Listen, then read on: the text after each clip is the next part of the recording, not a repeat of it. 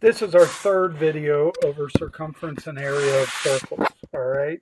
What we're going to focus on here is not really learning anything new as far as how to do the problems, but instead how the directions might change and how they want us to write the answers, okay? So our objective is I want to be able to apply circumference and area formulas to various scenarios, writing the answer in terms of pi. So this part right here, in terms of pi, is really telling me pi should be part of your answer. We don't want to hit a decimal approximation on the calculator. We want to leave the symbol for pi as it is. So let's just again reflect circumference of a circle. We know that the formula for that is d pi. Area of a circle, we know the formula for that is r squared pi, or pi r squared, either way is fine. Okay? So these are the two formulas that we're going to focus on in answering these questions. And like I said, in what we're going to do here, there is nothing new. All right, so the first question says find the circumference. In the problem, they give me that the radius is 5. I know to find the circumference, which the formula is d pi, I need to know the diameter. If the radius is 5, then 2 times the radius gives me the diameter. I can then conclude that the circumference is 10 pi yards. I don't have to do anything else to this.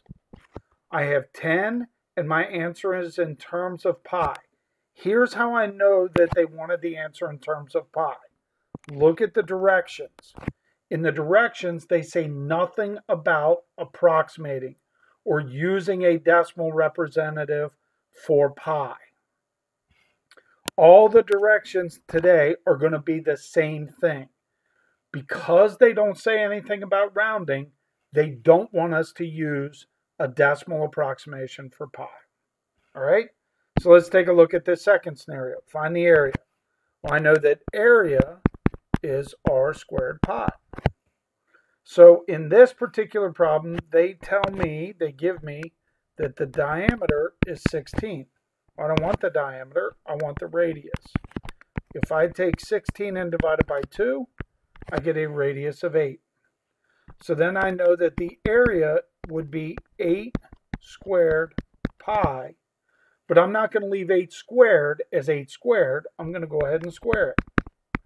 And I get 64 pi, and then put my units in there. It would be square feet because I'm finding area. So a lot of you guys may actually find these a little bit easier because they don't really rely on you being able to do things on a calculator. All right, how about something like this, the second lesson? Find the circumference given the area, okay? Well, I know that area is r squared pi. Now, they tell me that the area is 100 pi. So if we take 100 pi for the area, and you compare the two sides of this equation, really what they're saying is, what did I square to get to 100? Well, that would give me a radius of 10. Take square root of 100 will be another way to do it. All right? I'm going to take that information and now find the circumference. The circumference is d pi. Well, I don't know the diameter, but I can quickly calculate that the diameter here would be 2 times 10, or 20.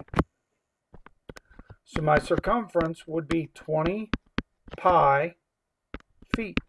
Don't forget we have to label with units because units were given. All right, how about this last one here? Again, I know they want the answer in terms of pi because they're not telling me any kind of a decimal representation.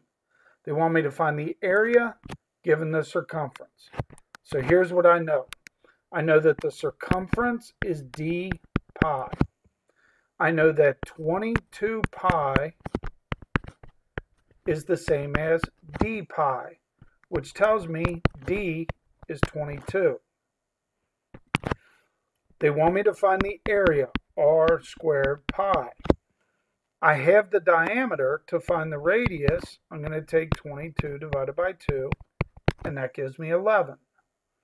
So I know that my area will be 11 squared pi, and I'm going to go ahead and square that and get 121 pi square feet. I hope this helps. Good luck. Let me know if you have any questions.